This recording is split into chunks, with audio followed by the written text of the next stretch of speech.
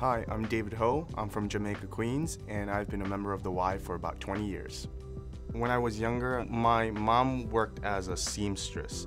Came home around 8:30, 9. My father worked late hours because he was a chef.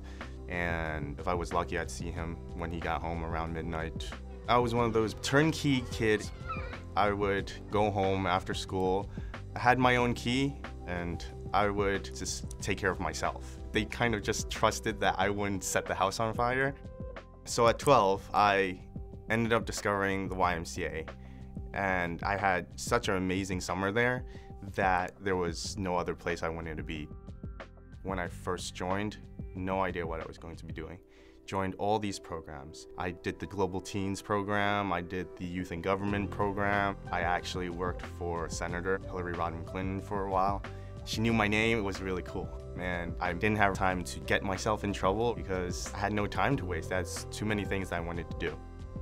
It set this foundation for me of who I am and how I treat myself and the standards I live by. I'm in commercial real estate right now. It's a full commission job. It's a big risk, but it gives me that same thrill that I would have gotten at the YMCA in the Youth and Government program when they asked me to stand in front of the state legislature assembly and speak in front of hundreds of people. Everybody has to find a part of their happiness. The YMCA is definitely a part of my happiness. Thank you, YMCA.